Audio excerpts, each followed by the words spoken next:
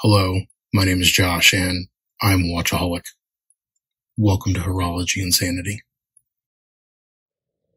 What is up, my watch friends? So, check this out. We're actually doing the Zelos Swordfish 40mm review. You can see here that we have the teal variant, and I've got a couple of watches that I'm going to put up to compare it to. But I'm going to give y'all, so if you don't watch my videos, because I know that they can be a little long, right? If you want the 30-second spiel, go buy this watch. It's amazing. That's it. Now, the trick is they're sold out. You could probably find them on the secondary market. I'm seeing them pop up every now and again. I will confirm you're probably going to pay a premium. We'll talk about all the pricing stuff here in a little bit. But this watch is amazing. Now, there are pros and cons to everything, and this watch does have a couple of cons. I'm going to get to that towards the end of the video. But today we're looking at, let me zoom back out here, the Zelos Swordfish stainless steel 40mm. Man, that's a name, isn't it? Okay, and for those curious, you'd be like, hey, Josh, what are you wearing? I've got on this Hamilton Bolton or Boulton. Well, I don't know. It's a Hamilton automatic. It's like a square. But here's the cool thing about it. Y'all know I got a big wrist, right? 8-inch wrist. This thing actually fits me. So it's got kind of the styling cues of the Reverso or the Cartier tank, but for like big wristed folks. So I'll do a review of this. It's on a strap called bracelet. I haven't even taken the peeling off of that yet. But anyway, the video is not about this one. But this thing is amazing. So to my buddy who just sold this to me, I love it, love it, love it. Anyway, back to what we're talking about here, and that is the Zelos. Now, somebody's going to comment and remind me that I'm pronouncing Zelos wrong. So I'll just thank you in advance for doing that, whoever that brave soul is. But we're looking at the Swordfish. Remember when it dropped, this thing, so Elshin did a big batch of these. I want to say he had like 1,000 to 1,200 of them, because he had a bunch of different variants. He had like 6 different variants, 5 or 6 different variants. He did an initial release price of $269. So if you know anything about Zelos or Zelos, I don't know, maybe I can get Elshin on the channel one day and have him pronounce it. And let me see what that sounds like. That might help all of us. So let's convince Elshin to do that, maybe, if I can get a big enough following.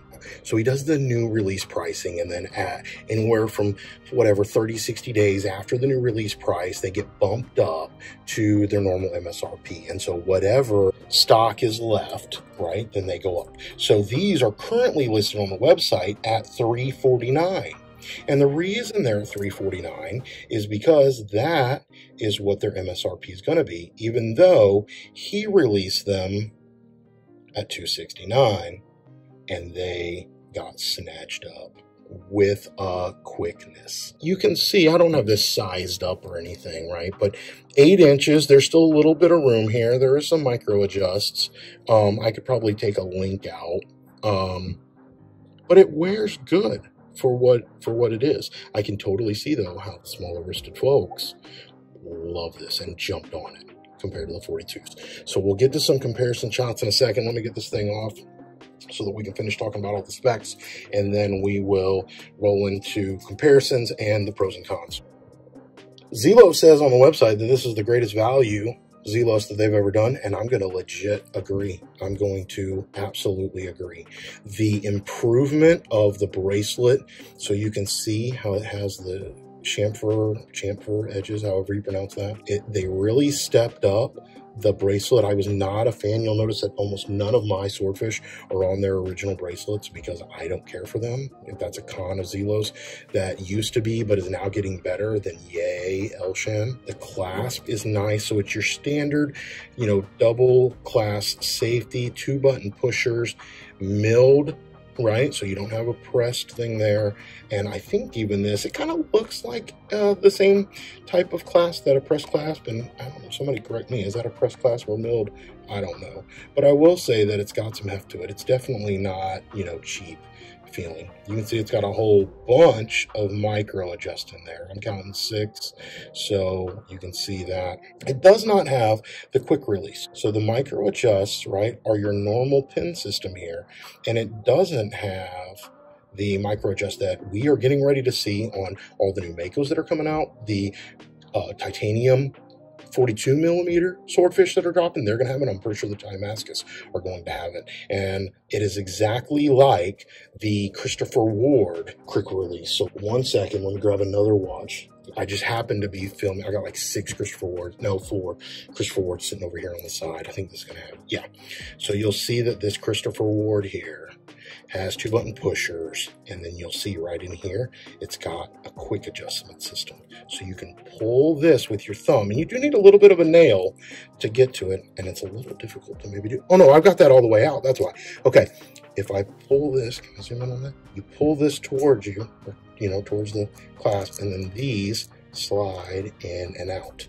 And I have this one all the way set because this is a Toro watch, and I don't think it came with all the links, so I had to loosen it up. Thankfully, I can kind of wear it like that. You will see this in a later video with a handful of other Christopher Wards.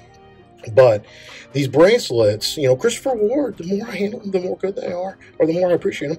And a big one is this quick adjust clasp, and you'll notice that it's not super thick, right? Like some of the glide locks and some of the other ones that you have.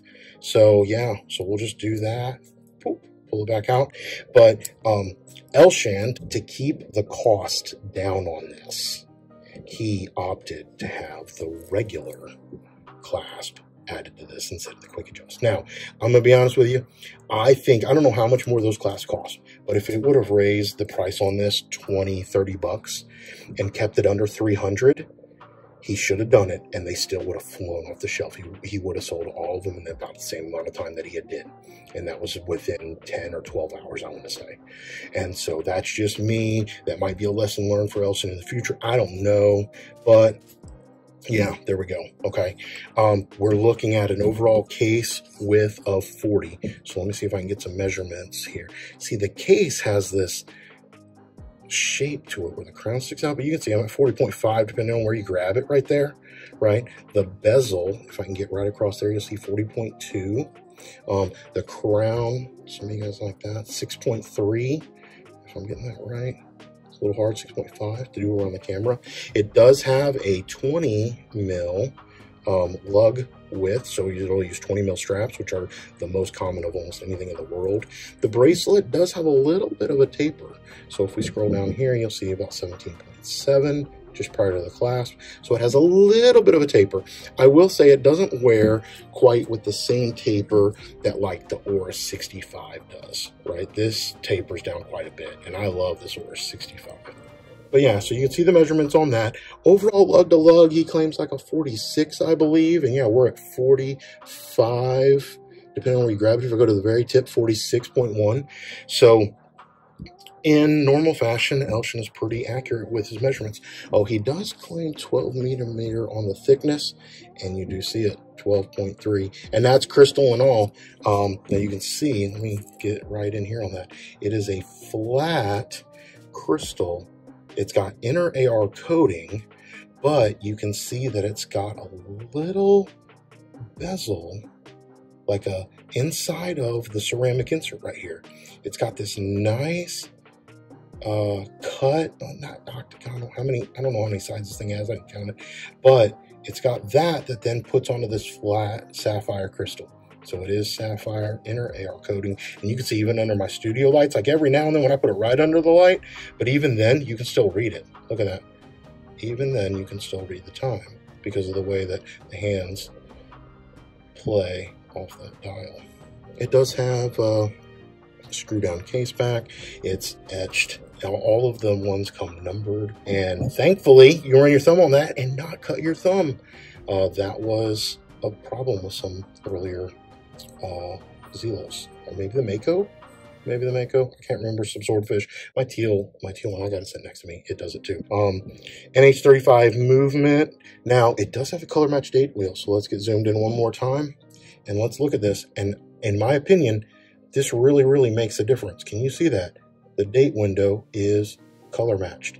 Now just because I happen to have it sitting here, you can see that The Helios has it, and it's a big plus, I think, unless it works into the design of the watch, which I always use the Hampton Kraken H2 as an example of where he purposefully didn't do a color match because of the design, and I think he did the right thing there. Anyway, but color match date wheel, which is a big thing, especially at a watch this price. Again, the greatest value, I would agree. 200 meter water resistance. And for those of you who know, the 42 millimeter Swordfish is 300. So here, for example, is the bronze. I'm going to do a whole separate comparison video. Oh yeah, this one cuts my thumb. Yep. Oh yeah, that hurts.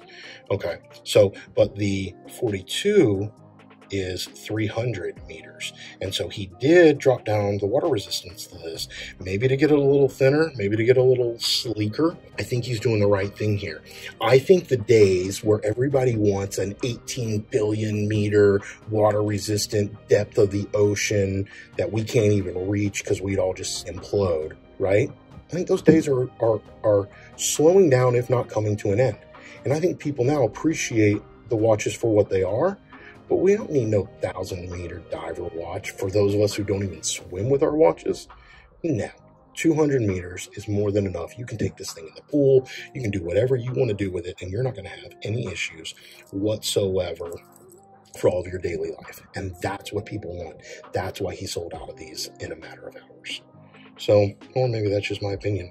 It does have a 120 click unidirectional bezel. The bezel action, well, let's do it real quick. It's nice. You know, it does have this design like all the other Swordfish do, and so it's not the grippiest, but you notice that I have no problem turning it. So it's got a nice bezel action. There's no back play at all. You know, it settles. If I want one over, that's gonna drive my OCD nuts. And let's get it back around. Dun, dun, dun, dun, dun, dun. Oh, nope, one more. There we go. And so you see it settles, but there's no backplay. And it's a great bezel action, I think. And I want to talk about real quick. Let's look at this, zoom in here. That little triangle accent that he has, it gives this watch a little bit of a Black Bay 58 vibe. A buddy of mine in Discord, Casper, had mentioned that, and I agree. I think he had the Black Sand version. It has even more of a Black Bay 58 vibe because it has the red triangle. But it is interesting to see how that little triangle there compared to the old one. Let's just see.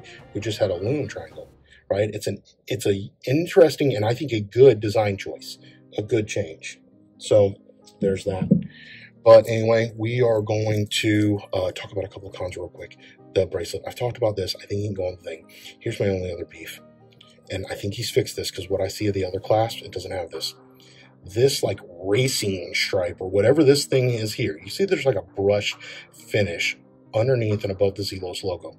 It doesn't continue to the second half of the thing. Now, if you don't have OCD, you may not care about that, but I'm going to be honest with you, it drives me bananas. Like so bananas that I want to change this clasp.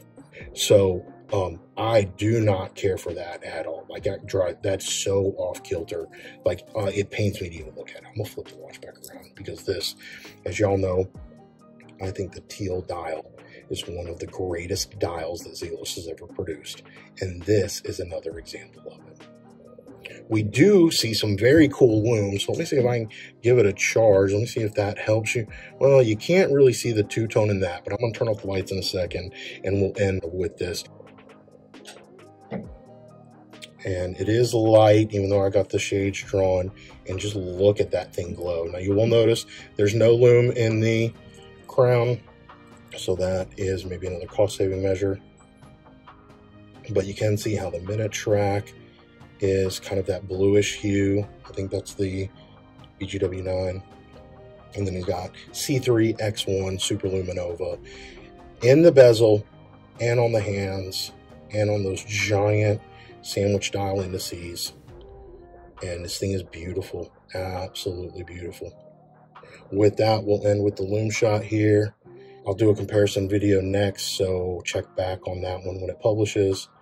And until we talk again, please remember what really matters, and that's not watches. Keep the insanity sane, my friends.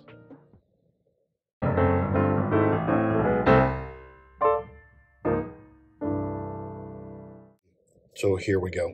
$269 release price, $349 MSRP. They are sold out, but you can find them every now and then.